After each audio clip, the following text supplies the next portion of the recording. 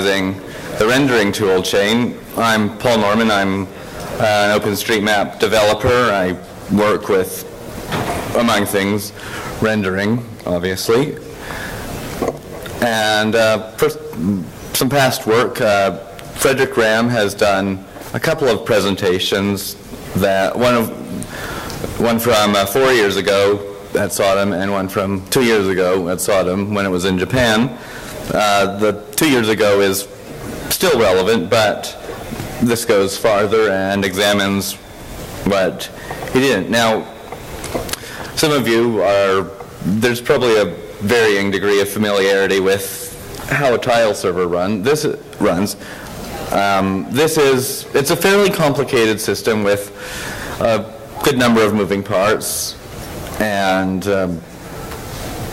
they all need to work fairly quickly. One part is osm2pgsql, which is the part that handles getting the data into the database. It doesn't do any rendering itself. Another is the style sheets, which there's been other talks on style sheets. I'm a tech guy, not a cartographer. I don't do pretty style sheets. And then where you really go for the optimization is the rendering server part, which is what creates the tiles and serves them up. Now, I'll go over a few different activities that get done, which performance matters on. One is the initial import. This takes about 4 to 48 hours generally.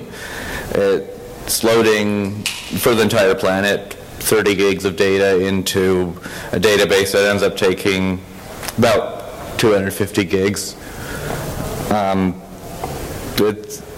It's improved. There's not really much you can speed up here. It's just there's a lot of data in the planet.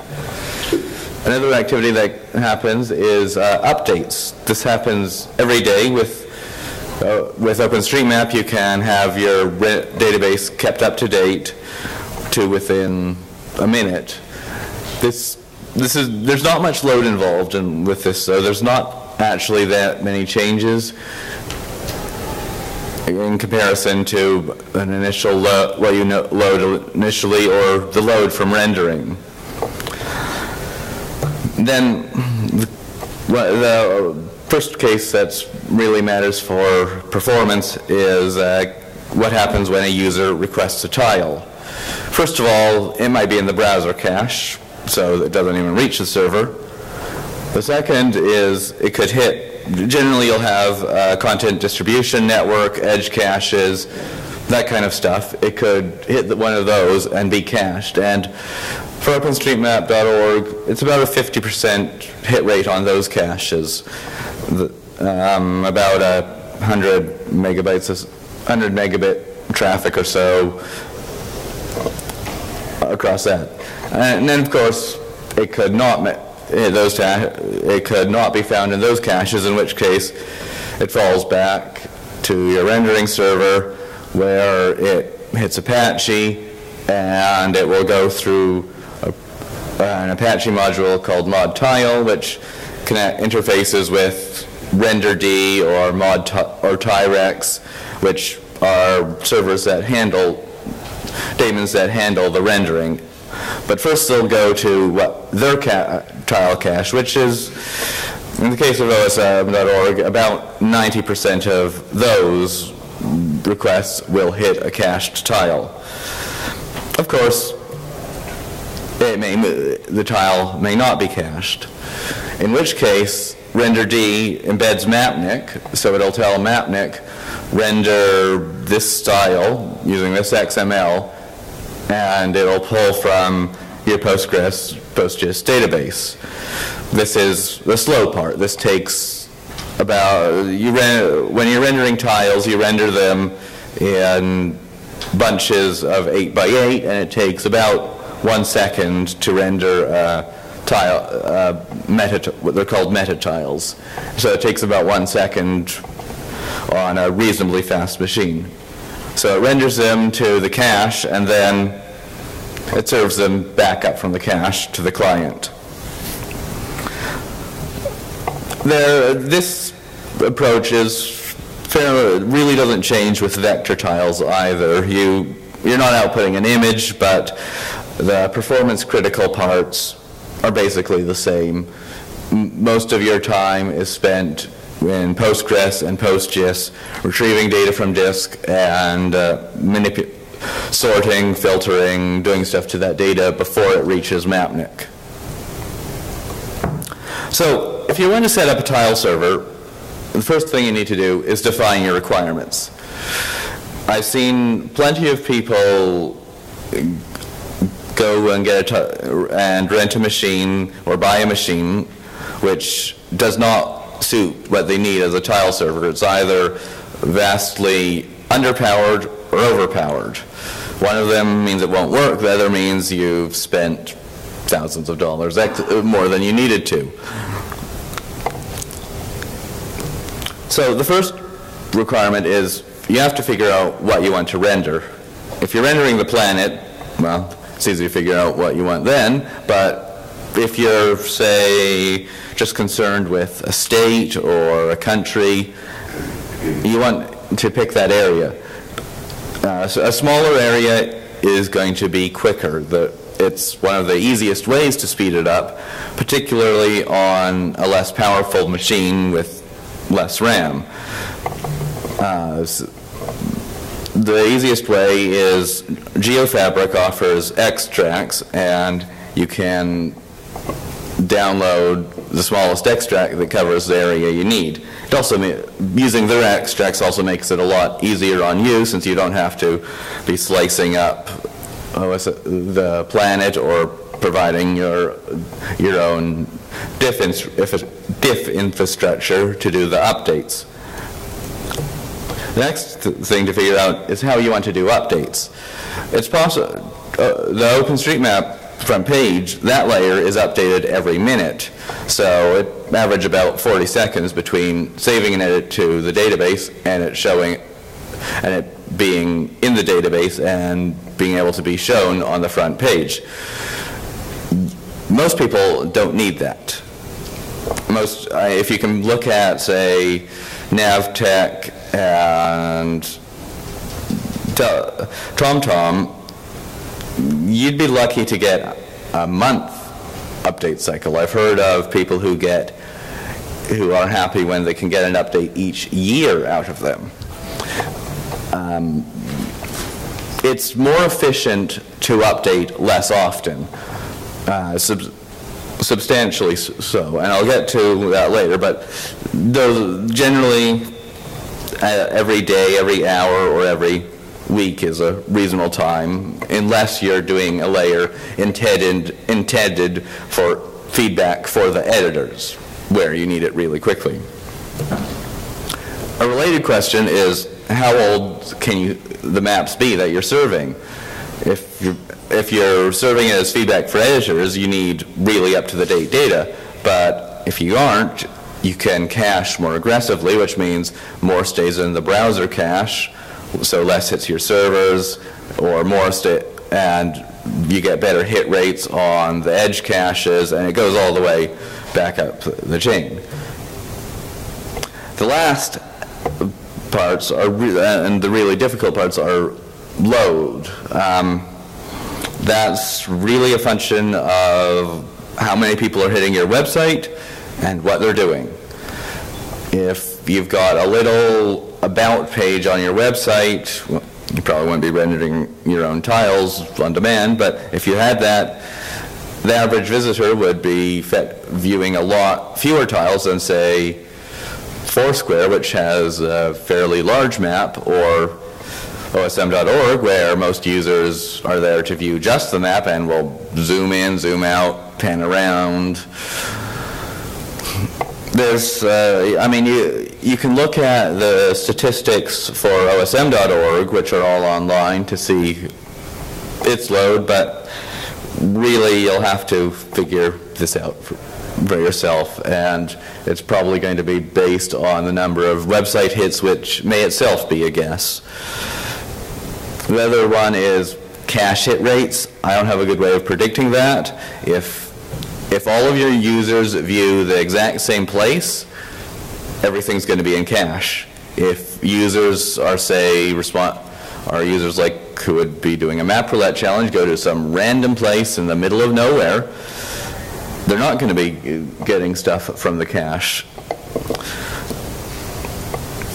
Hardware, if you want more about the hardware, the second talk that I mentioned earlier, and I'll be putting up my slides so you can get the URL for it, has more info about hardware selection. It's less expensive than you might think, particularly if you don't need the full planet. But it's basically a database server that you need to rent or purchase. But you don't need redundancy particularly, because if something fails, you can reload the data easily.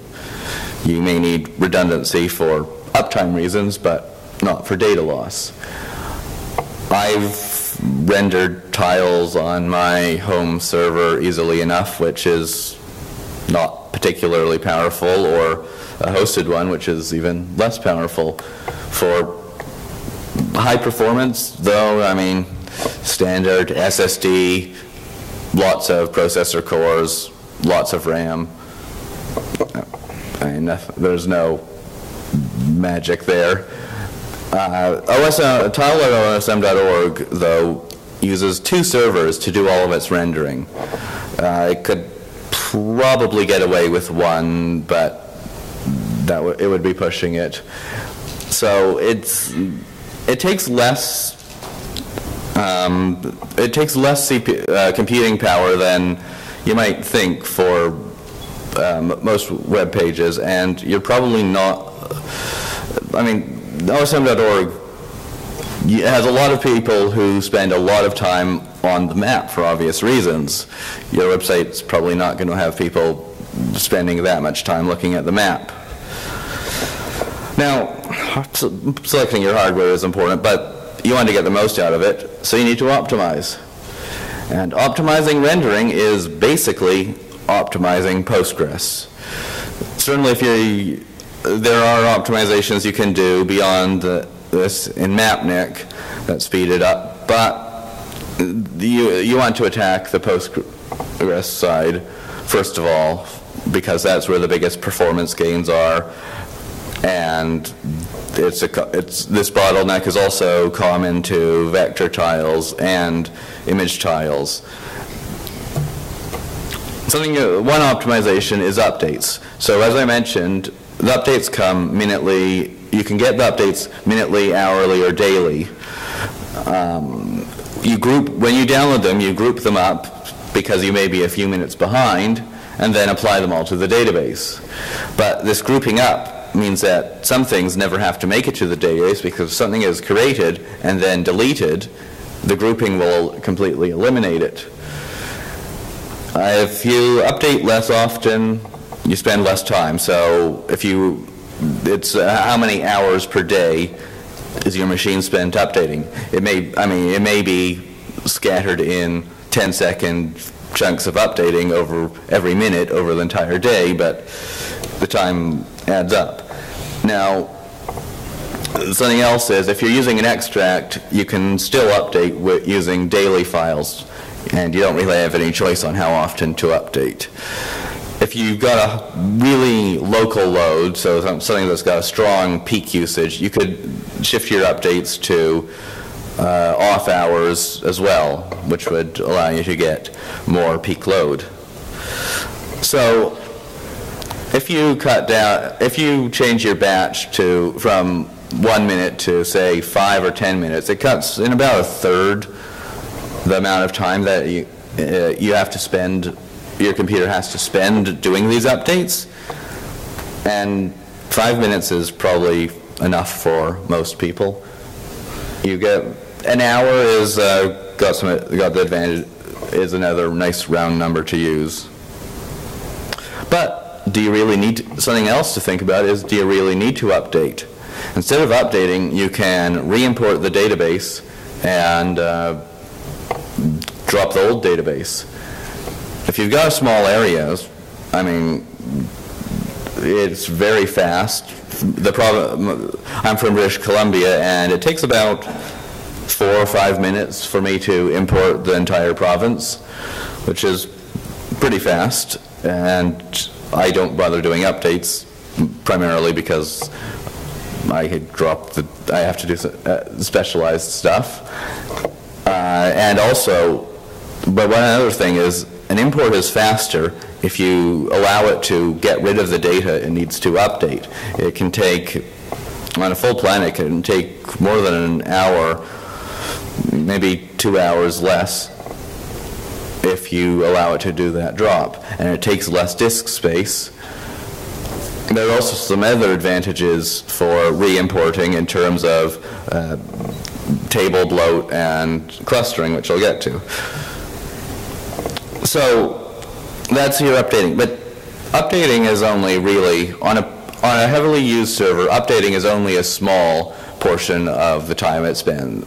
That's particularly on when you've got a server with lots of cores, lots of RAM, and an SSD, it can consume a day's worth of updates in 30 minutes.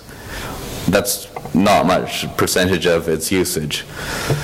So you've got to optimize what mapnik is getting. And basically, this is what a mapnik SQL query is going to look like. Instead of bbox, it's the area that it needs to render. This is just a standard query. So what Postgres is going to do is it'll do an index scan, then filter out non-roads, and then sort the result by Z order. So there's a few things here that can be sped up. The first is the index scan.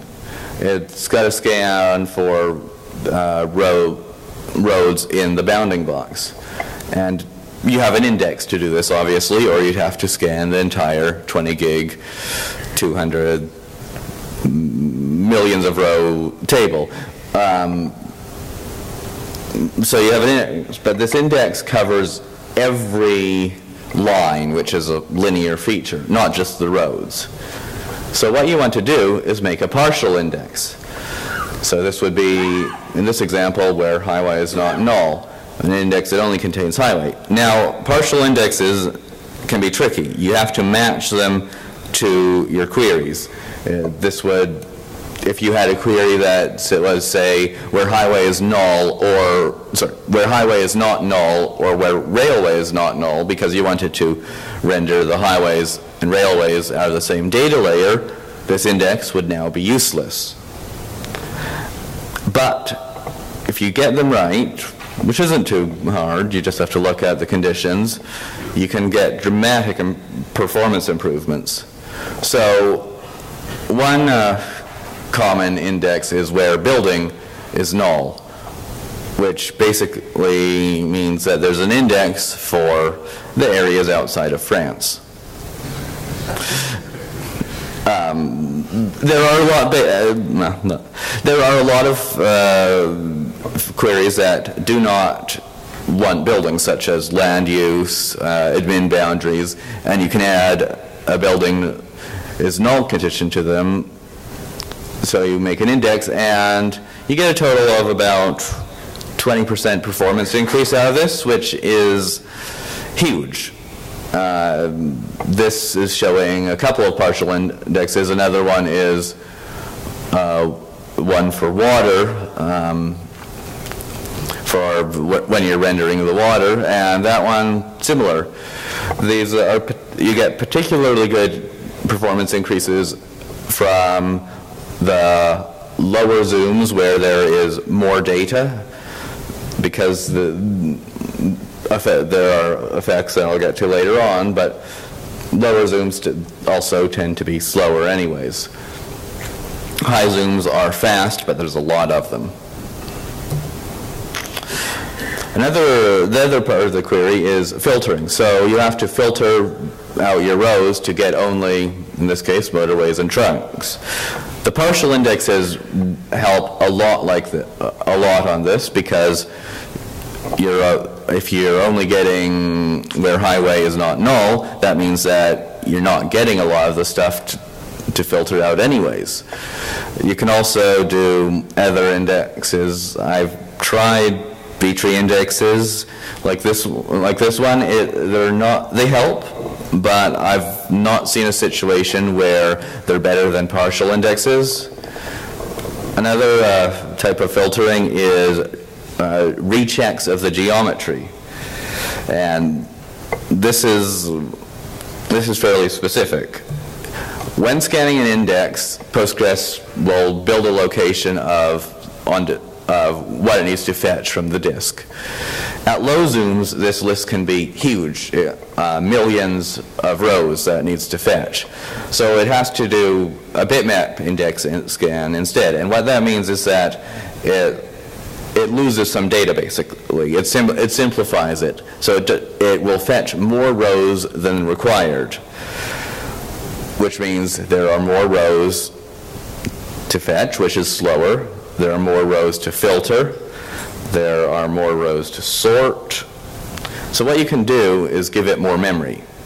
And this is a fairly standard adjustment to make to a rendering server. You want to give it, it depends how much memory you've got and how many people are going to be hitting it, but 32 megs, 64 megs, something in that range, as opposed to the default, which I believe is 1 meg. The default Postgres settings are for a machine with very little memory. And most rendering servers are going to have 16, 32, 64, lots of memory. And the last stage of this query was the sort. And again, work memory. It means that it can do a sort in memory instead of on disk. And the work memory adjustments, 20 to 40%, at some zooms, 50% or more. It's probably the biggest single change to increase performance, is to adjust the work memory to larger. If you adjust it too large, you will run out of memory when a lot of people hit your server, but you'll have to judge that on the basis of how many clients you let connect and how much memory you've got and all of that stuff. So another very standard performance optimization is clustering.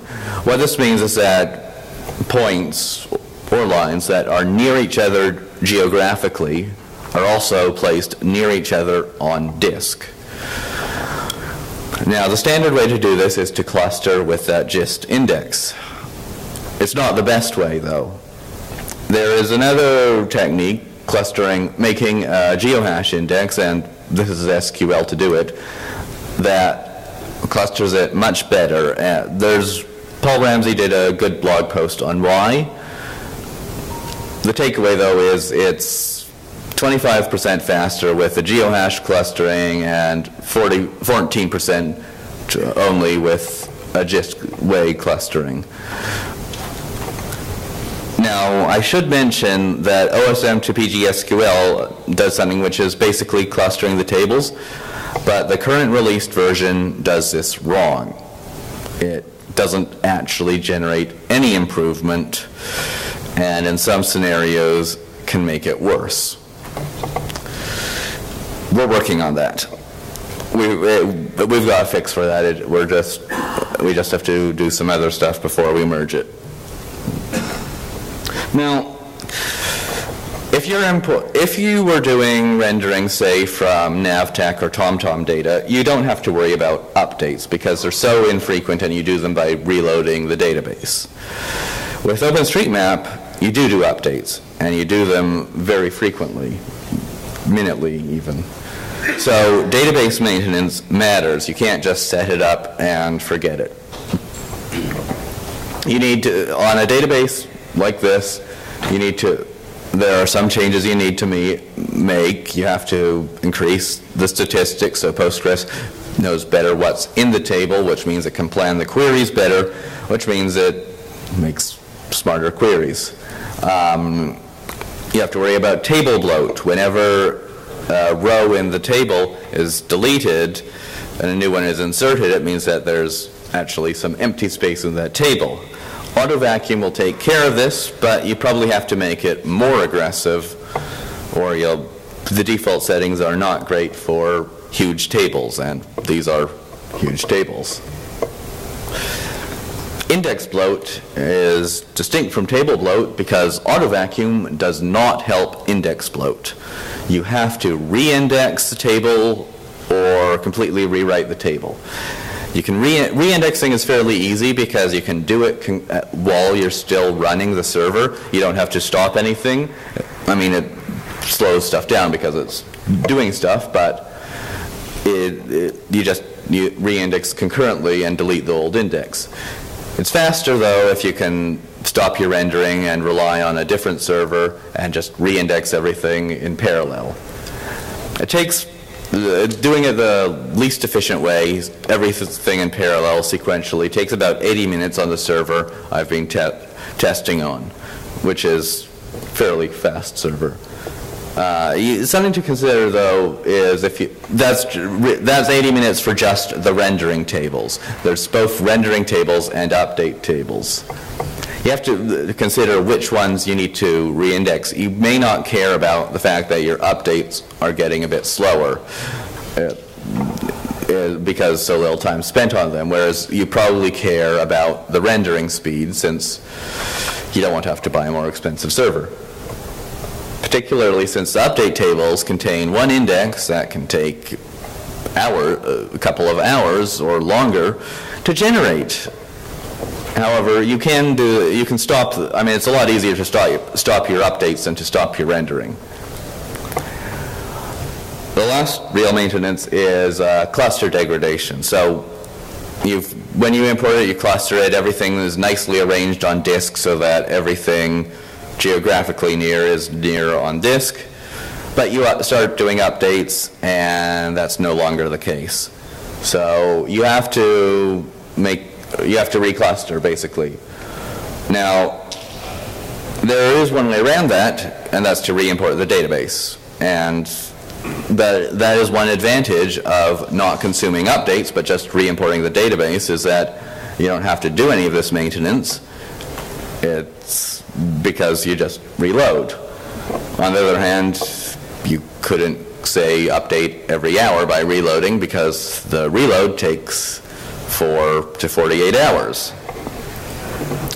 Now, Postgres provides some tools that will help you figure out when you need to do this stuff. There's the pgstat tuple extension, and one other way, which is a general tool for finding out how bloated your tables are, how much dead space there is in them.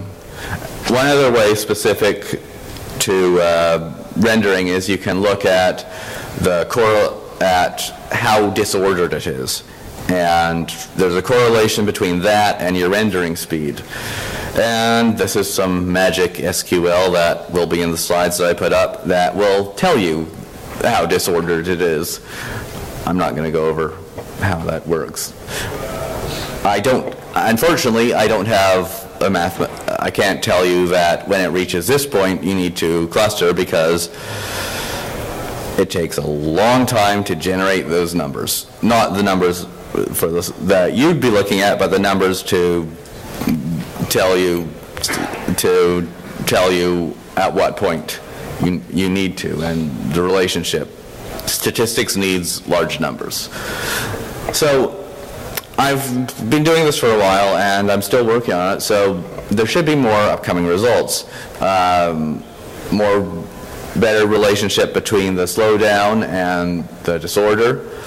Bulk rendering strategies, because I know some people render tiles in bulk instead of on demand, which has advantages and disadvantages. Something else is looking at HStore, which allows you to import all OSM tags, not just the ones that you consider of interest at the time of the import. This is useful if you've got the full planet and think you might want to add another tag later, which is the case of tile.osm.org. There's also some hopefully upcoming osm2pgsql features, included the threading branch, which parts are threaded, but this makes more of it threaded, and it fixes clustering. Clustering is pretty important. Partitioning is also something that's probably on the table, and it will allow partitioned tables, which should drastically speed up certain queries. Basically, building-related stuff is the obvious one. And I intend to write some better tools to handle dumping the old data and reloading in new data, which is a fairly common scenario. I'm not sure. Do I have time to take questions? I do not have time to take questions, but I will be around today. I will also be around on the sprint on Monday, and I will probably be working on tile server rendering related documentation at the time.